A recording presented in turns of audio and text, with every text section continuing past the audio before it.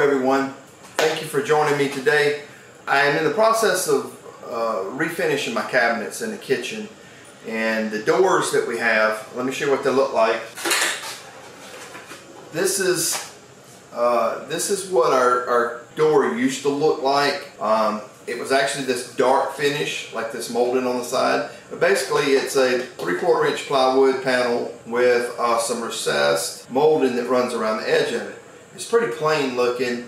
And when I got to refinishing the doors, it's very difficult to sand this to get this finish stripped off of here.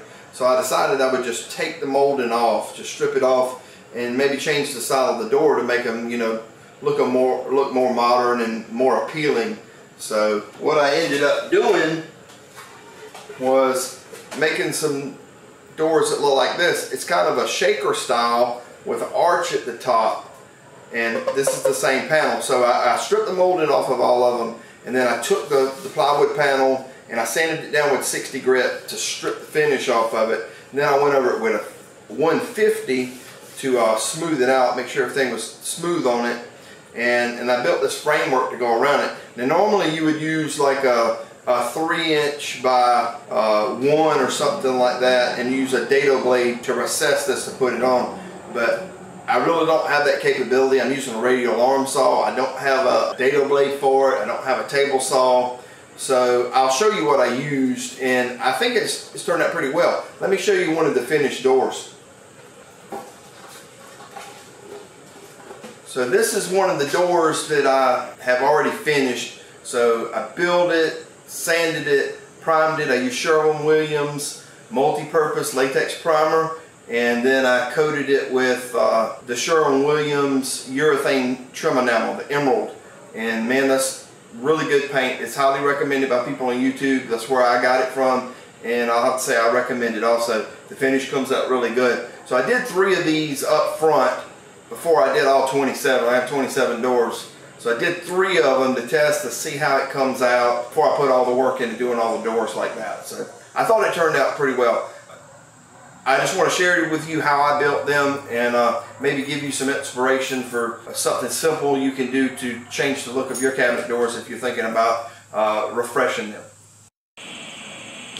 Alright, now the workhorse of my operation is going to be this old Sears Craftsman radial arm saw.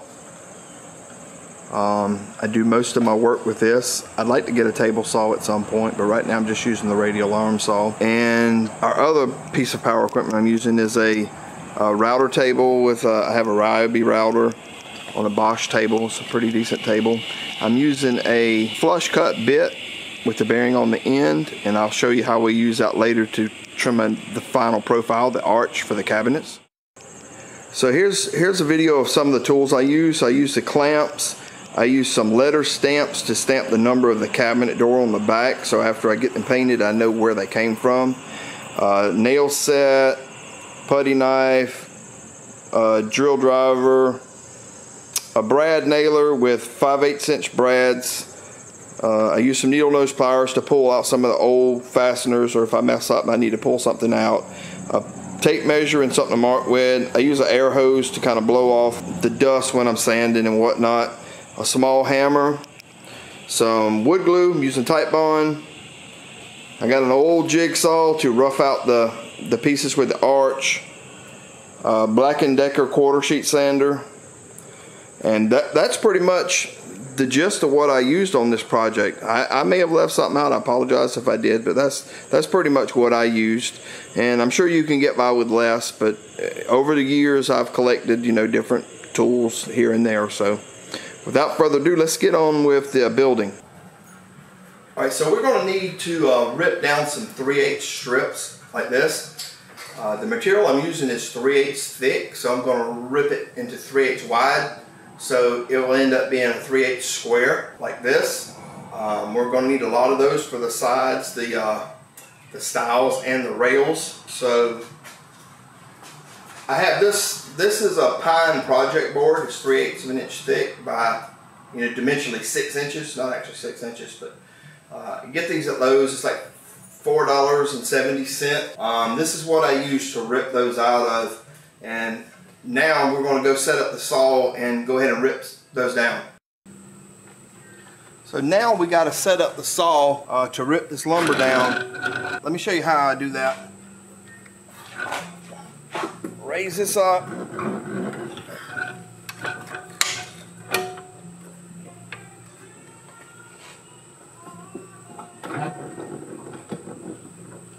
Now, at this point, we could just take a tape measure and set the blade to 3/8. But what I've been doing is taking a piece of lumber that I've already cut.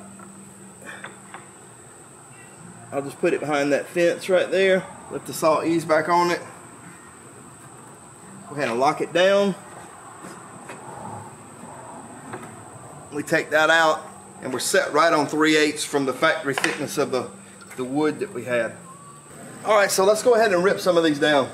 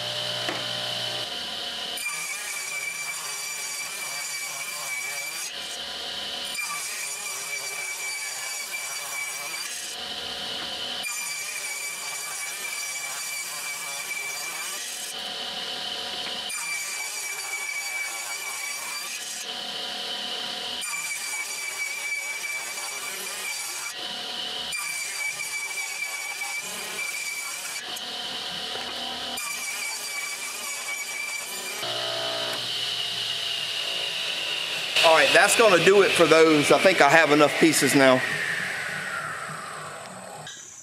All right, so I have the panel here we're gonna work on. We're gonna build this cabinet door here. And first thing I'm gonna do is I'm just gonna run over it really quick with the 150 grit just to make sure that everything is smooth on this face, because it's gonna be harder to sand this once we get the trim around it.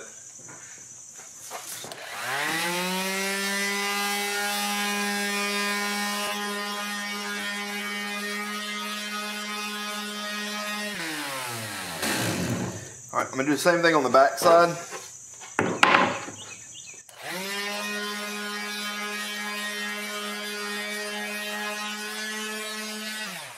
All right, we'll pull this off.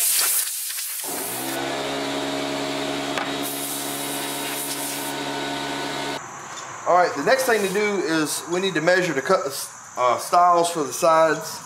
When I measure this piece, we're looking at 15 inches, but I need 3/8 of an overhang on the top, 3/8 on the bottom, which is an additional 3/4 of an inch. So that's going to put us at 15 3/4. All right, so the material we're going to be using to make the stiles and rails is this 3/8 by 3 inch by 3 foot appearance board or project board I picked up from Lowe's. These are about $3 a piece. I like to look at both sides before I decide which side I'm going to cut, because I want to pick the side with the least amount of defects to be the exterior surface. It will require less sanding and less prep work. But you also have to look at it to see how the wood's crowned. This is actually crowned a little bit this way, so I want that side up. Plus this is a very well finished side. It will require very little sanding. So if you remember, we need 15 3/4, so we'll go ahead and measure this out.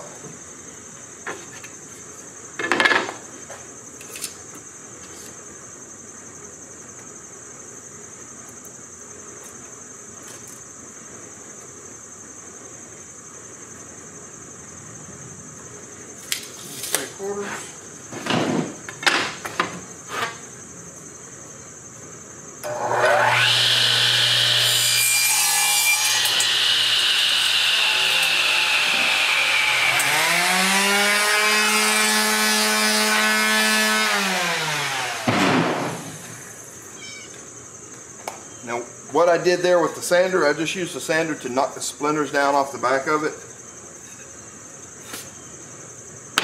See, this is how that's going to go. But we have a gap along the bottom here, and that's exactly what the 3/8 by 3/8 square strips we ripped are for. See these, you take that, put these on here, and fill in this side. So that's what we're going to be doing. I'm going to need another 15 3/4 inch piece.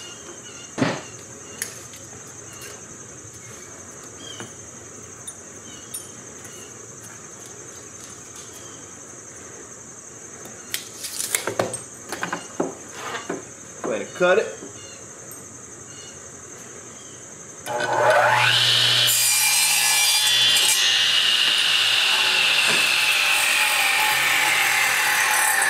See how that's splintered?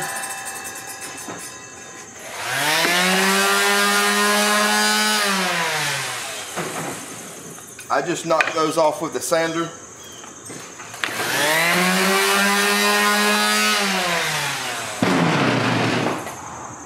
And it really isn't going to hurt anything, but that's why we need to know which side we're going to use that's going to be up, because when I cut it, it's not a real fine tooth blade. When I cut it, it kind of splinters on the back, so I want to make sure that the side with the splinters is down and my best side is up. So now we have each side cut. We need to cut some 3/8 strips to fill in the back side. Now where we rip these strips from, they have some splintering on the edges and they're kind of rough. So I just like to take some, this is an old piece of 60 grit sandpaper, but I'm just going to use it to knock the corners down and remove those splinters from the edges.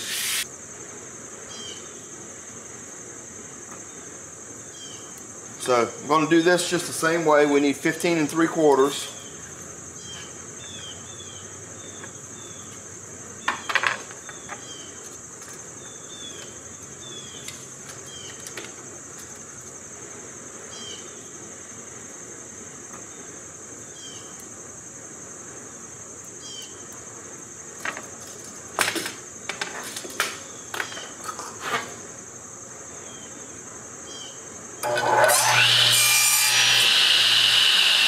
We're going to need 2 of these, so we're going to do it again.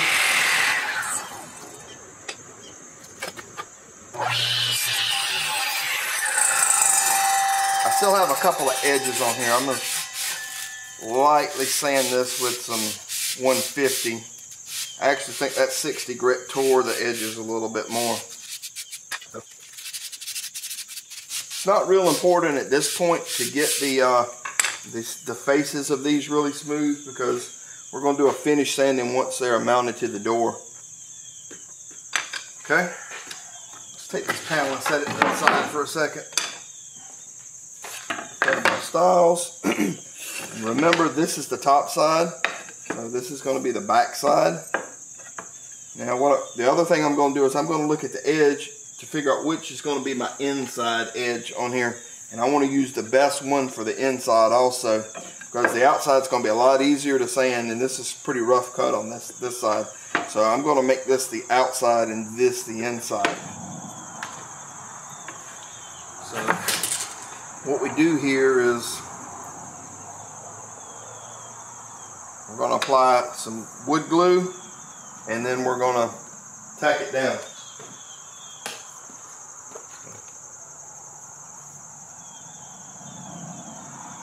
Just a very light amount of wood glue. We don't need to gobber it on here.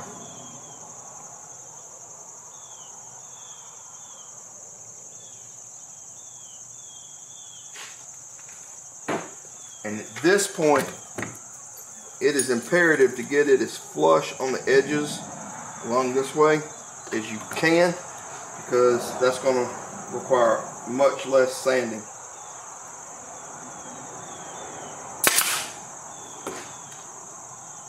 Now I'm using a brad nailer with 5/8 brads.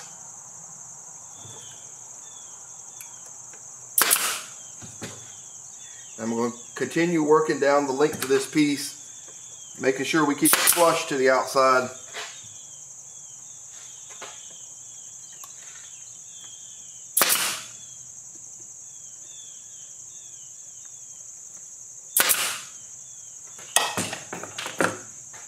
Now we got some glue working out. I just take my finger and just spread that glue down.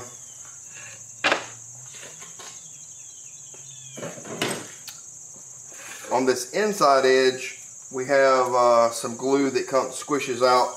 I'm just going to take a putty knife and just run it down this corner to get that out. We don't want a glob of glue to dry in there because it'll really make it difficult and get our sides uneven. Now one of these brads didn't go in all the way, so I'm going to use a nail set. Just push that on down in there. We'll go ahead and make the other one.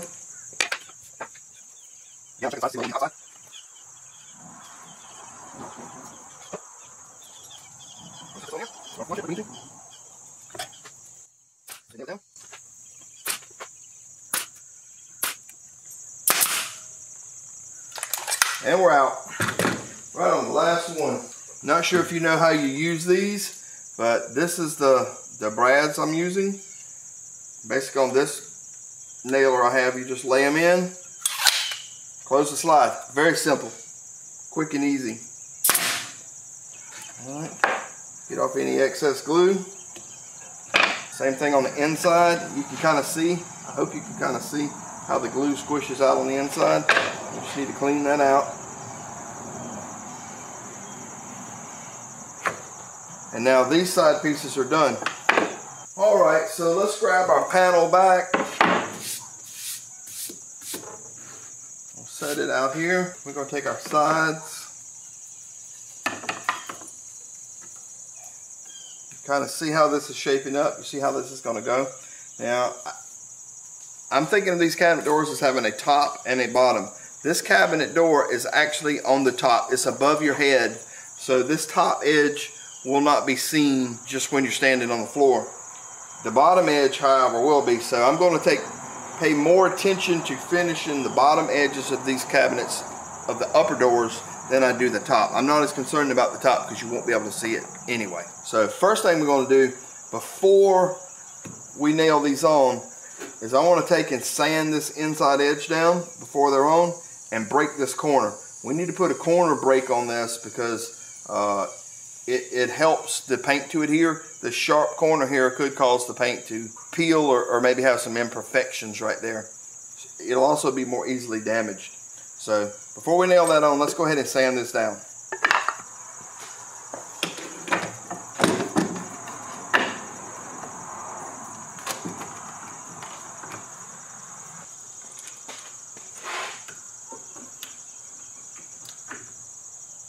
Now I just take these and clamp it to the edge of my table. And I have 150 grit sandpaper on here. And we're just going to run the sander across here until we get a nice smooth finish on this edge.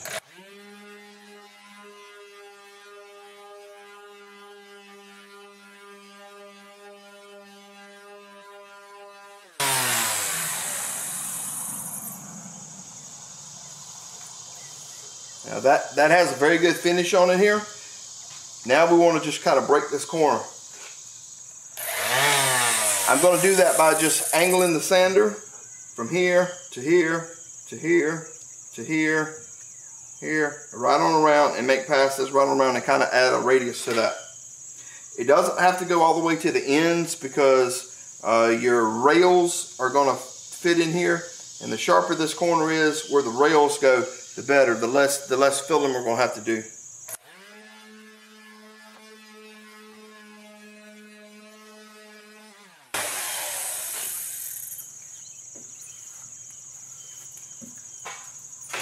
Alright, so we have a nice corner break on that.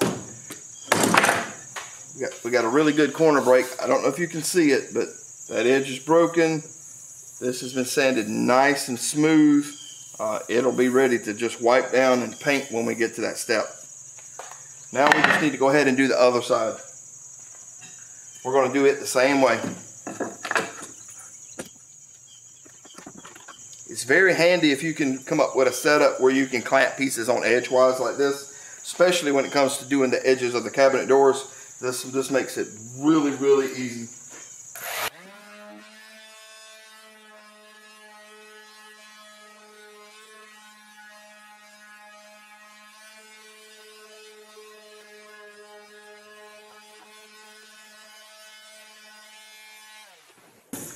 Here we go. We have these two side pieces ready to nail on. Nice. Alright guys, so the next step is going to be to nail our sides on. Remember I said this is going to be the bottom, and I'm going to pay more attention to the bottom. I'm going to pick the best edges on the bottom out of the two.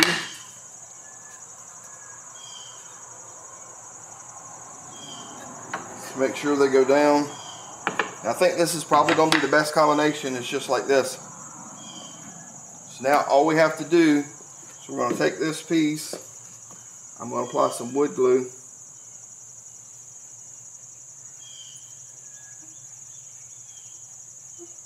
Alright, so I applied wood glue to this side, and now I'm just going to take it and just kind of roll it on here like such. This is the edge I'm worried about, so I'm going to use a piece of stock, and I'm going to bring this piece down until it makes a very nice flush edge with the factory finished thickness of this square piece. At this point we can go ahead and tack it down. I'm going to make sure this is pulled all the way in at the top. We're using that as a pivot point. Go ahead and nail it down.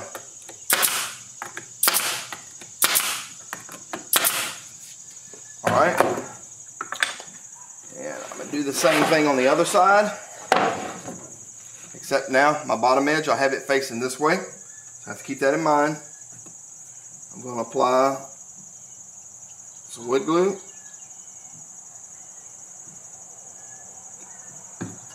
and we're just going to roll it on here. Make sure it's down. Use my piece of stock. I know my hand's getting in the way, but I'm using my stock to get this thing lined up on the edge where I want it. Make sure it's pushed all the way back up against. Put one pin in, come down here to this end, we're going to pull it back, and we'll tack it down. At this point, it's ready to just nail in. Now, one last thing to do on this, turn it over and look and see what glue we got pushed out. We're going to use our putty knife again and just get this glue out.